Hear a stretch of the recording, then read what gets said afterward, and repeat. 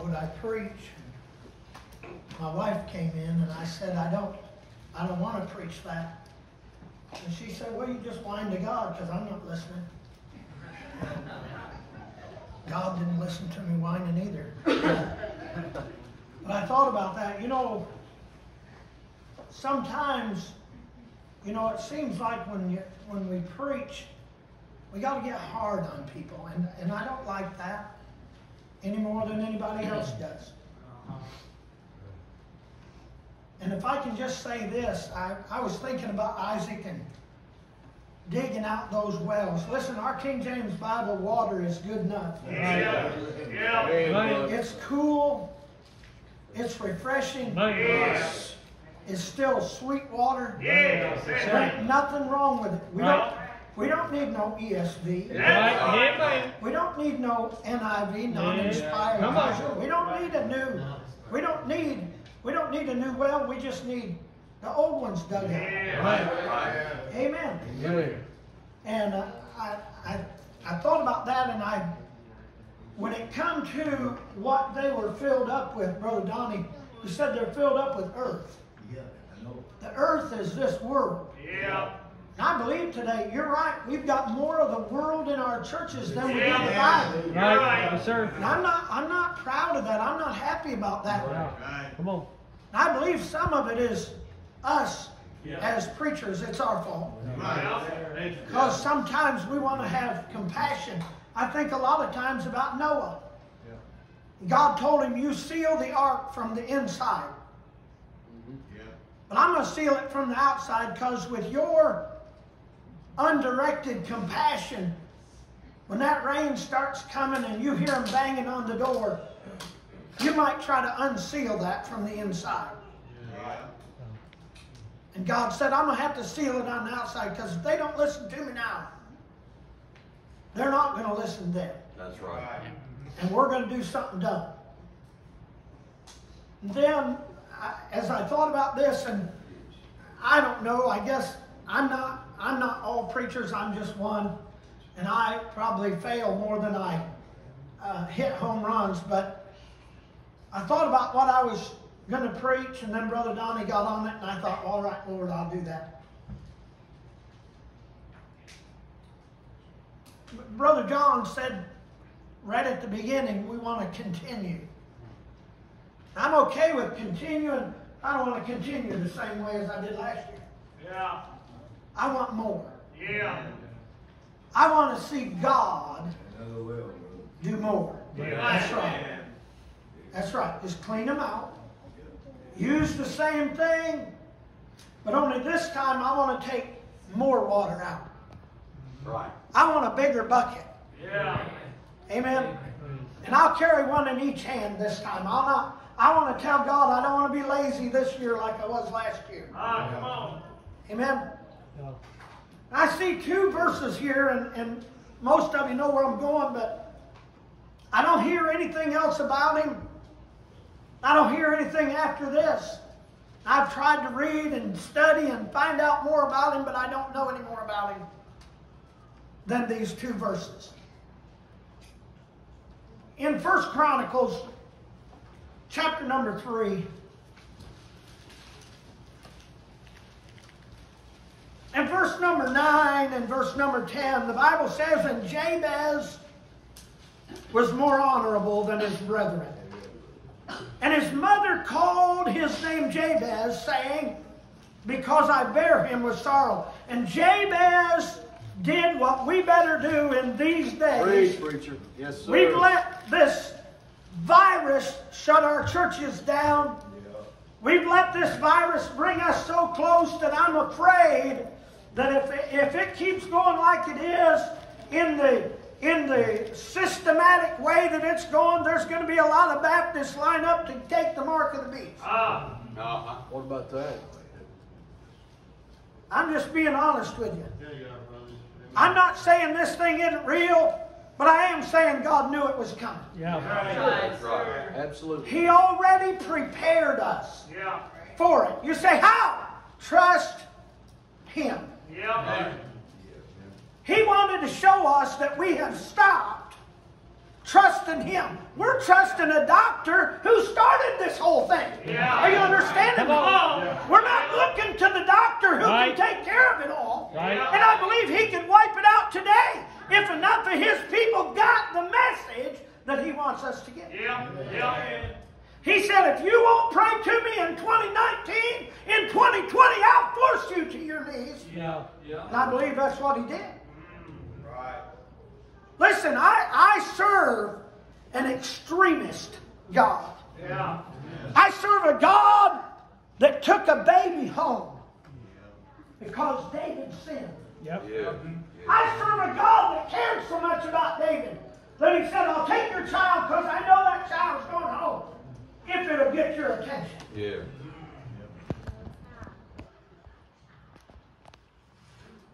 I don't know what God's got to do, but Brother Donnie, I don't think that he's got our attention yet. Right. Yep. You're right. Because right now, there's more churches that because it's flaring up again, they're closing when they ought to be opening more days a week than just Sunday and Wednesday. Right. Because we don't need a vaccine like the vaccine they're putting out. We need a vaccine from God, and that's the blood of Jesus Christ. That's right. Yes, sir. And I've been vaccinated, so ain't death can't even touch me. Amen. Yeah. Hallelujah. Did you hear that? Death can't touch me because the vaccination I've got is the one Jesus gave me. Yes. Amen. Yes. I can't. Hallelujah. I'm in a hurry.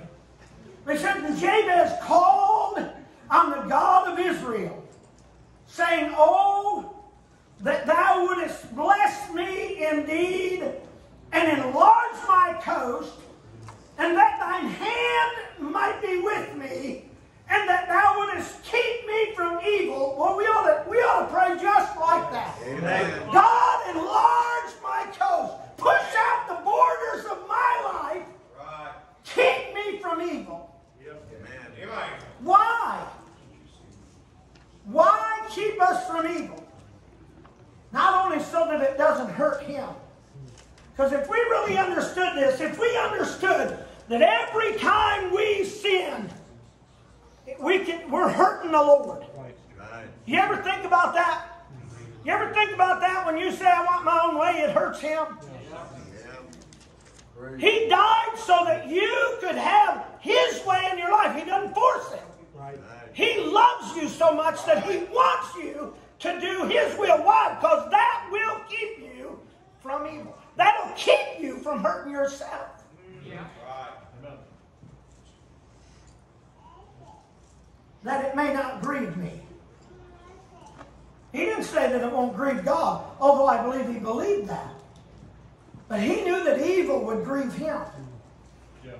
Now watch this. Here's a man I don't know much about him, Brother Donnie. I'm not a doctor, but I don't know. I can't find out more about him. God stuck him in the Bible in a small space, but I feel good about that because I'm just a small speck in this thing too. You don't have to know anything about me, but you better know about him, amen? Yeah. That's why I'm here. That's why God left me here on this earth, so that I can point people to him. It wasn't to point them to me. Yeah. Jabez would say, I don't know. I don't care if you know me or not. I don't care if you ever hear anything else about me, but I'm telling you, you ought to be hearing about the one that sent me.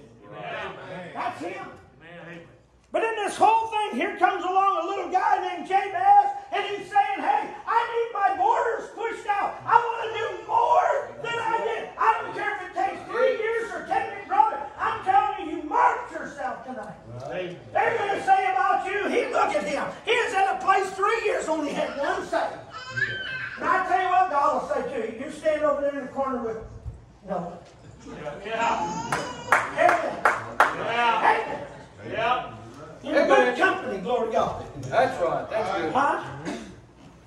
Huh? Listen. Here's Jabez, just a little guy. And he asked God to let him do more in the ministry than he'd ever done. He said, God, I want to see somebody get saved in 3 years. And God granted it. And Jabez said, well, look at how that worked, Brother Donnie. He said, I want to see one get saved in 1 year now. Oh, let's see. Then he said, John, next year can I see 2? Maybe I can see 10 next year. The year after that, see 20. The year after that, see 100. He said, I just want you to push out the borders, enlarge my coast, and let me do more than I've ever done before for you. Yes. Now That's watch. good, preacher. That's If good. you're going to do that, and you're going to take the glory, don't expect God to allow that to happen. Right. Amen. Right. My name ain't Joel. Yeah. Right. Come on. I'm not trying to be nasty. I'm just saying. God didn't leave us here to make a name for us. Yeah. He left us here to make a name for Him. Yeah, man. Yeah. Huh? So watch this, Brother Donnie. I know I'm not much. I know that. And I want to be like Jabez. Because here's what he said in that last little part of that. He said, and God granted him. Yeah. God said, I'll do it just because I can. Yeah. He didn't say this is going to be impossible. I'm not going to do it because you're not a big name preacher. I'm not going to do it because you ain't in the right building. I'm not going to do it because you don't drive the right automobile. God said I'm going to do it just because I can. Amen. Amen. You want a bigger ministry? Huh? You can have one. You got the biggest head of the ministry there ever has been. That's the Lord Jesus Christ. Hey, listen, my thought is this. Does God want to save people?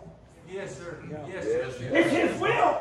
Yeah. God's, hey, listen, I hate to bust people's bubble. God ain't a Calvinist. That's right. Amen. He didn't die for some. Right. Right. I mean, if you don't believe that, that's all right. You will one day. Yeah. Amen. Yeah. But in Peter, he said that he was not willing that any should perish, but that all should come. Did he say that? Yeah. Okay. Did he mean what he said? Yeah. Did he mean it then, or did he mean it continually? And keeping on and going. Right. So he means it forever. So he never meant for one. And listen, God knew all the languages. I'm saying there was not any language that He didn't know. If we develop another 1,000 languages, He knows all them already. And He could have said, I prepared hell for everybody that wouldn't come to me. He didn't even say that. He said hell was prepared for the devil and his angels. Amen. Not for a man. Yeah. And He could have said it was for a man. So Jabez is saying, you know what? If God didn't want anybody to go to hell, then I don't want anybody to go to hell. You understand what I'm saying? That's what we ought to be saying in the ministry. Yeah. Right. So here's the thing. And I'm not trying to take too much time. I'm just saying. Preach. Brother John wants a theme of continuing. And we ought to continue in the things that we've learned. Right. Amen. Right. If you don't, listen, if you're a preacher and you're changing your doctrine, just please get out. Yeah. I'm not talking about out of here, get saved and then go. But I'm saying get out of the ministry. That's right. I'm not being mean. I'm just saying we got enough false doctrine. Right. Brother Donnie brought it up. If you don't believe it right, and I'm not talking Baptist, because I know a whole lot of Baptists ain't right. Come on. I'm talking about if you don't believe that King James Bible, you're wrong. Amen. Let God be true and every man a liar. But here's what we need to do. We need to ask God to help us in this year to do more. Amen. Now listen, COVID, I'm saying, I know politicians say never waste a tragedy or a catastrophe or something. Why do we then? Yeah, come on. This is bad. And the whole time COVID's been going on, people have been dropping off into hell while churches are saying we can't have more than 9 in our service because the government said, I don't care, the government don't run the church. Right. Last time I looked, the government was upon the shoulder of the one who is the head of the church. So it ain't God. God didn't say, okay, because the Congress and the Senate and the President now wants to shut down the church, well, we'll go ahead and shut down. No, he didn't say that. Yeah, come on. He said it doesn't matter what's going on, you just continue. Yeah. How many of you are afraid of going to heaven this morning or tonight? No, sir. why do we act like it? Yeah, come on. brother. Come on. I'm not saying, listen, I'm not saying if you feel like you've got to wear a mask, wear the mask. I know some people look better in a mask than me.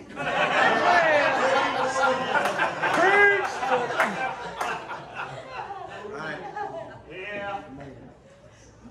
But how come we're not putting the mask of salvation on people's hearts? Yeah. Why is that?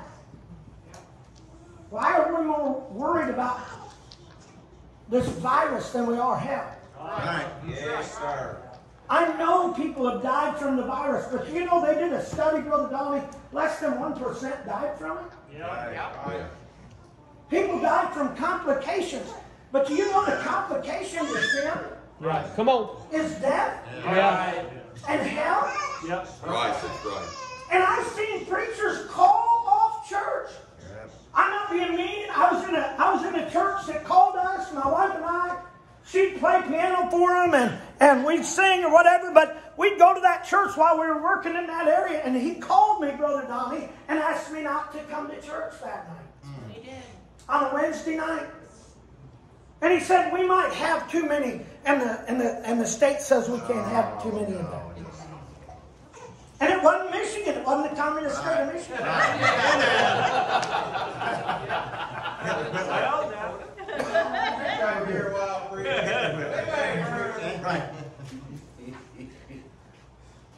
But I'm saying this.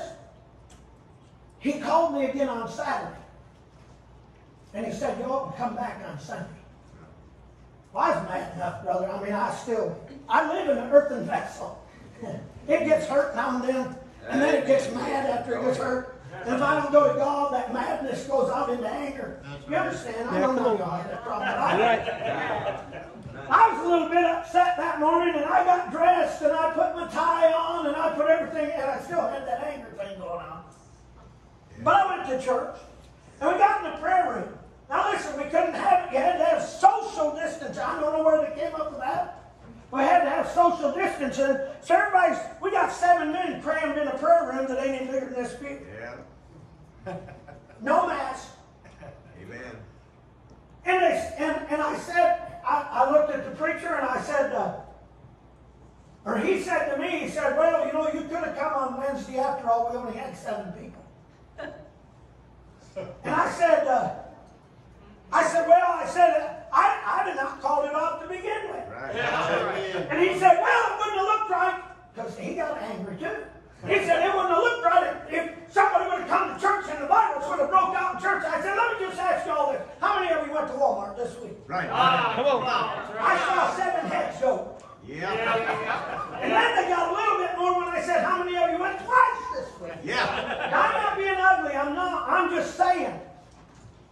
When you call off the greatest force of help you can get, and that's the church, because the state tells you you've got the problem, not God. Yeah, come on. Park it. That's right. And that's where we've been. Right. Now it's starting to flare back up, and I don't know how much of it's rumor. I don't know how much, but I look at it this way. I talked to God this morning. He ain't taking a baby aspirin over it, so I'm not. Yeah, that's right, brother. And you know what? You know what? My direction from his was, keep on going, only go a little bit more. I said, Lord, it's been quite a load this last year to carry. And he says, I'll tell you what, if you'll just get under a little bit more of that, I'll get under a little bit more. Amen. He said, you get under a little bit more then, I'll get under a little bit more then. And you know what? Before long, I was looking over and I was carrying a whole lot more than I thought I could. Yeah. Amen. Why? Because I asked him just push out the borders in my life.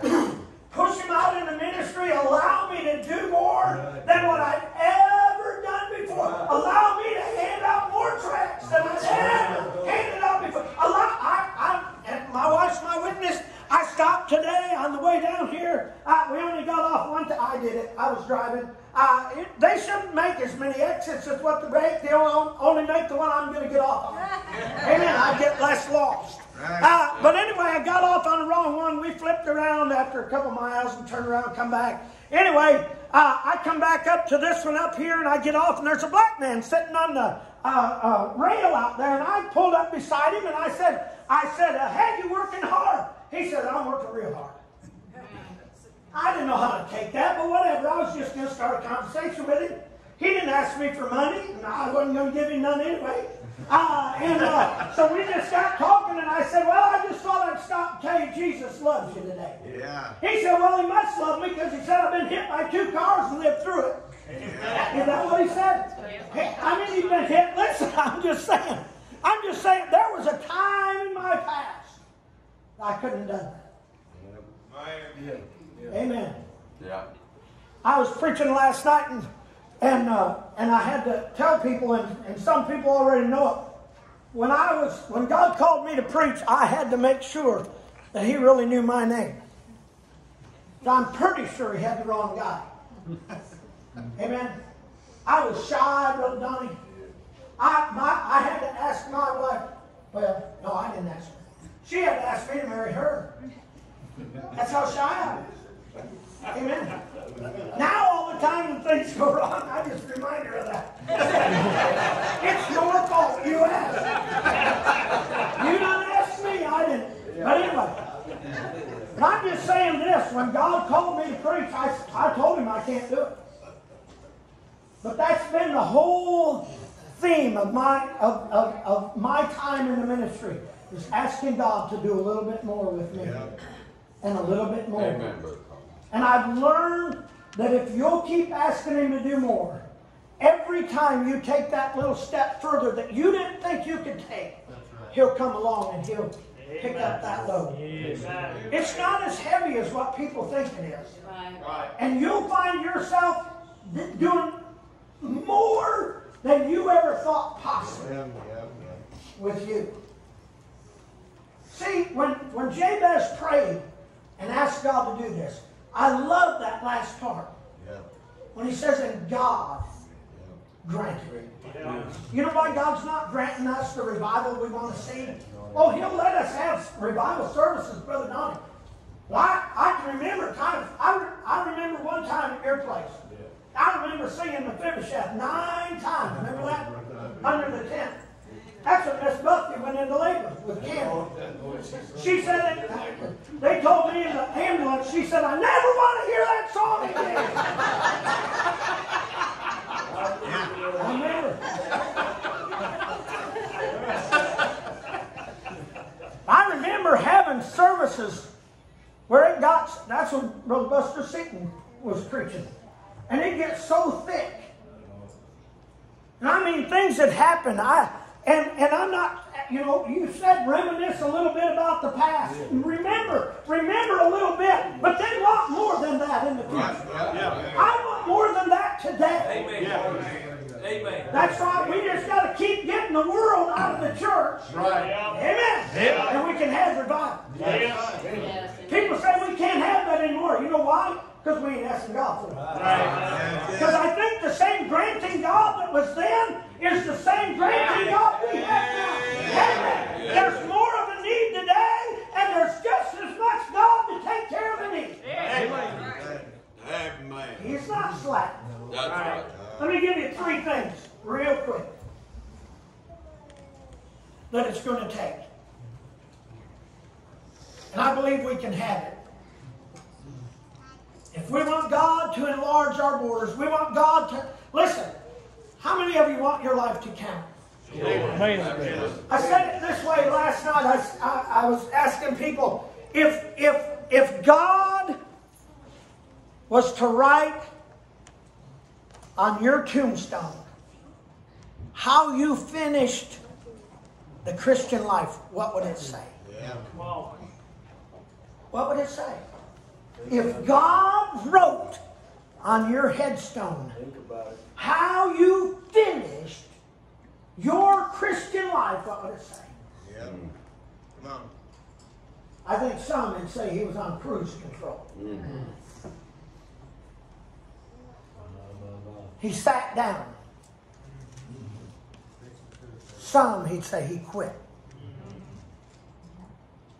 I don't want any of those. Amen. I want mine to say he went out a running. Yeah. Amen? If you want that, it's going to take three things. Number one, it's going to take vision. You said it. I remember years ago, a man preached on faith was something you couldn't see.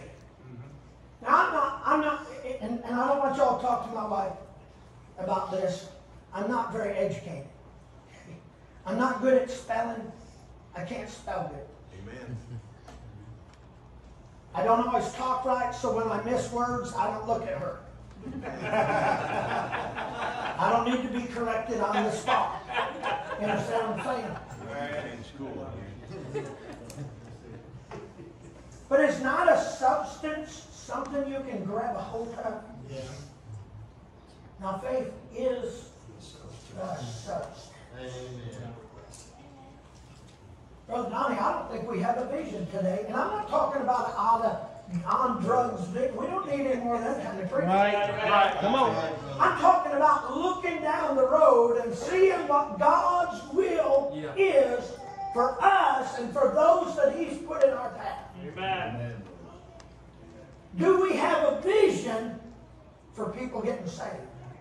Or do we just have a vision to go out and get our name known? Well, my church is the best church. You know, I don't understand. I don't know where we'd have to go back in history. I don't believe, and I listen to Dr. Seitler every day. Every day. Dr. Seitler wouldn't have wanted that church known as Dr. Seitler's church. He wouldn't. He wouldn't have. No.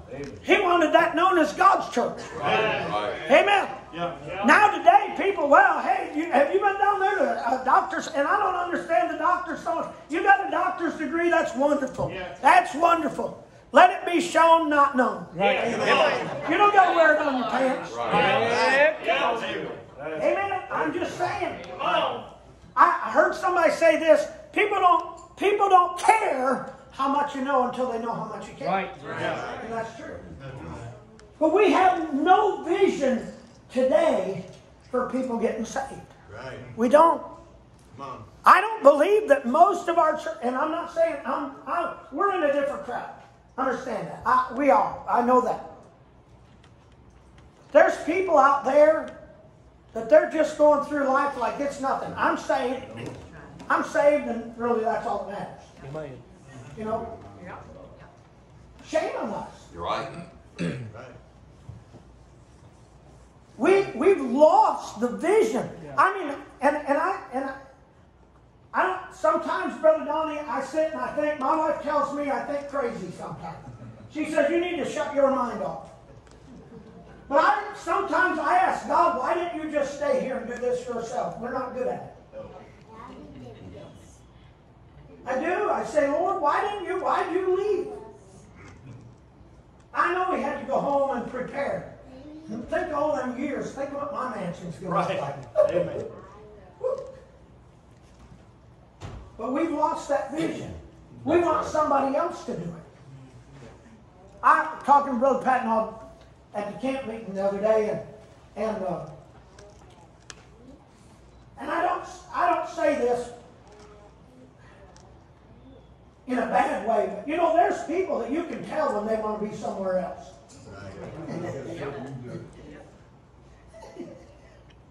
There's some people that they might be here in the U.S., but their heart's somewhere else. You understand what I'm saying? Yeah. You can just get that feel. And they're content where God puts them, but just barely. Now, I'm not saying that about you. I'm just using you as an illustration to you sitting there in the second row. See, I'm not good at math either. But here's the thing.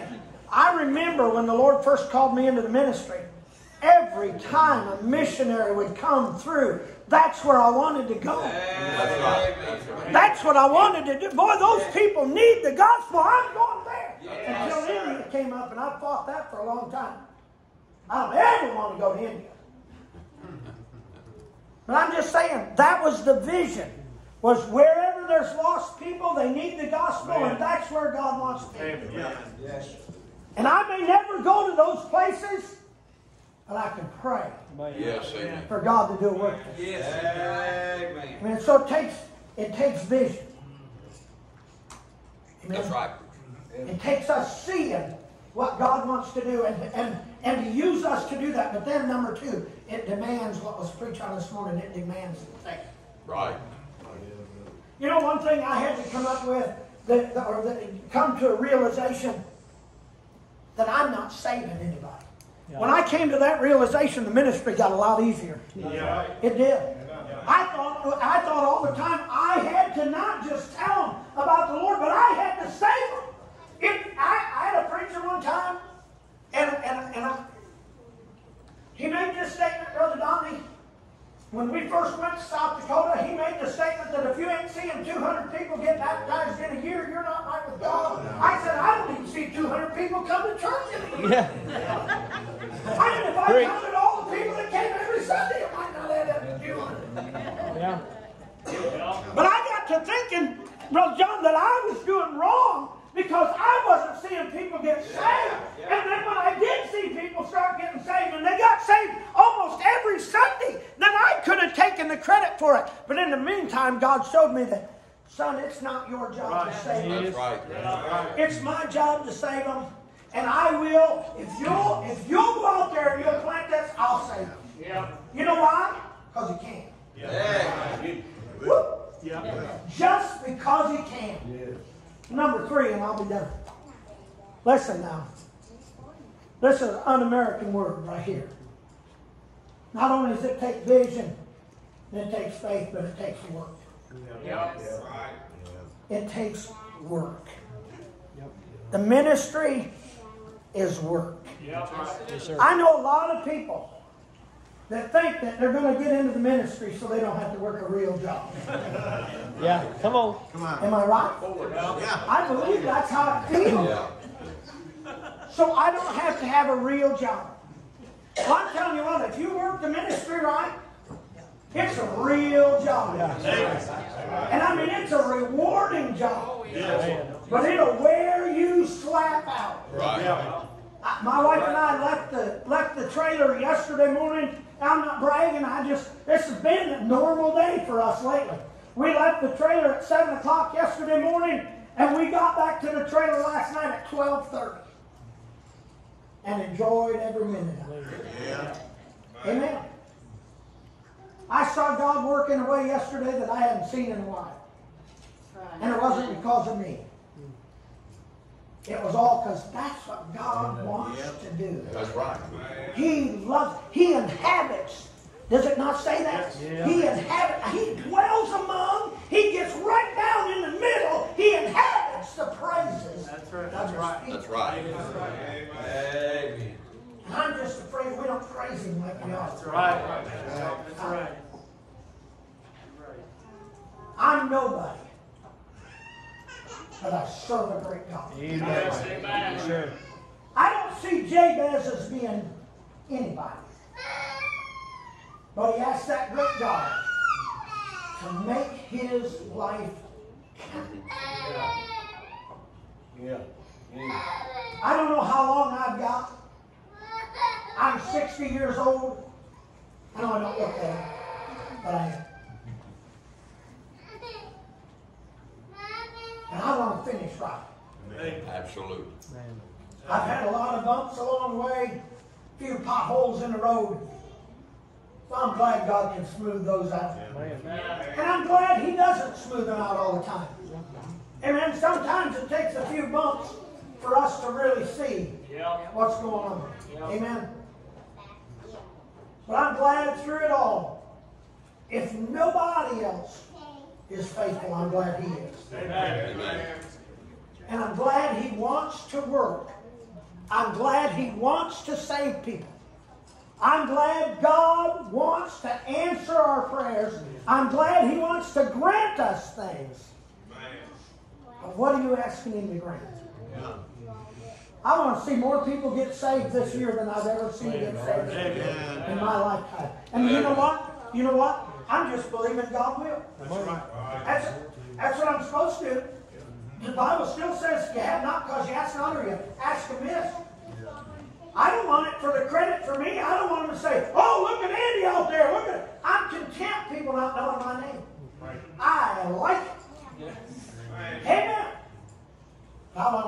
know Jesus is there. I want them to know who the Savior is. Yeah. Amen? You want to continue? But let's continue and then some. Is that called continuing plus? Huh? I don't know where you're at in your life. I don't know what you did this year. I don't know what you did last year. Huh? Let me ask you, from today on, would you just ask God to push it out and allow you to do more? Allow you to talk to more people about Jesus. Again, it's not our business to save them, although we'd love to see them get saved. But it might be something that you plant. Brother Donnie, you may plant it here today, and a week down the road, a year down the road, somebody comes and says, you know that message Brother Donnie preached, boy, that's still ringing in my ears. And I'm the one that was hindering the service. I'm the one that didn't get saved, but I need to get saved now. We can plant, somebody might water, but I know who is the only one that can give the increase. Amen.